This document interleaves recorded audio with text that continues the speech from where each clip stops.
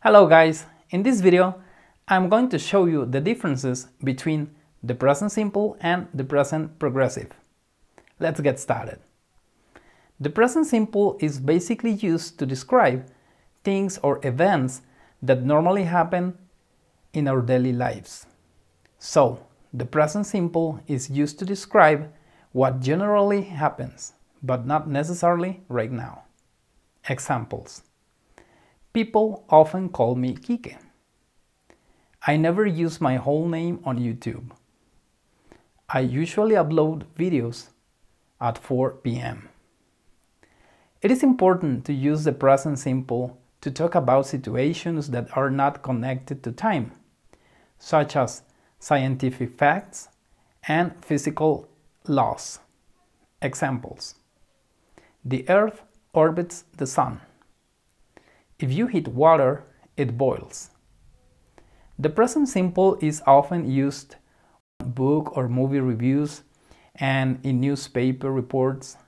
Example. This book gives information about names. It also talks about giving gifts. The present simple is commonly used to express habits or routines that people normally do. Examples. My father wakes up at 6 a.m. every day. My mom prepares herself coffee for breakfast. I usually take a shower before making a video.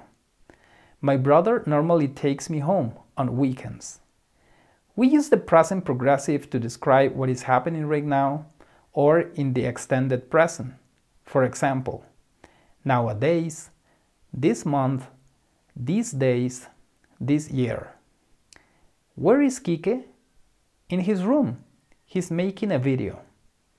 What is Kike doing these days? He's working on a new project. The present progressive is often used with always to express a repeated action. My mom is always working. That's why we think she's a workaholic. My friend Juan is always smiling. Remember that non-action verbs are not usually used in the progressive, even when they describe a situation that exists at the moment of speaking. For example, I want to have a special birthday party, instead of I am wanting to have a special birthday party. Non-action verbs describe emotion with verbs like love or hate, mental states with verbs like remember, understand, wants with verbs such as need or want, perceptions with verbs such as hear or see, appearance with verbs like look or seem, and possession with verbs like have or own. For example, I love my nickname. John wants to change his name. Do you remember his name? Pronunciation tip.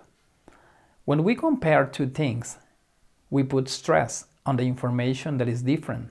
For example, when we compare what we usually do with what we are doing, we put stress on the things we are comparing. Adverbs and time words or expressions such as usually, now, and these days.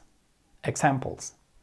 I usually drive to get home, but these days I'm taking the bus.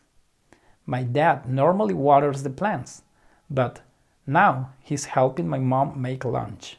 Let's continue with some examples of these tenses in order to understand their differences. I normally live in Mexico, but now I am living in California. Sarah always works here. She's working here today. My parents don't live in Mexico. They aren't living in Mexico now. Do your parents live in Mexico? Yes, they do. No, they don't. Are your parents living in Mexico? Yes, they are. No, they aren't. Does Kike work here? Yes, he does. No, he doesn't. Amigos, esto ha sido todo. Si les gustó este video, por favor les encargo un gran like, les encargo que lo compartan. Es un video completamente en inglés sobre las diferencias Espero que las hayas entendido. Present Simple y Present Progressive. Bien amigos, hasta la próxima. Adiós.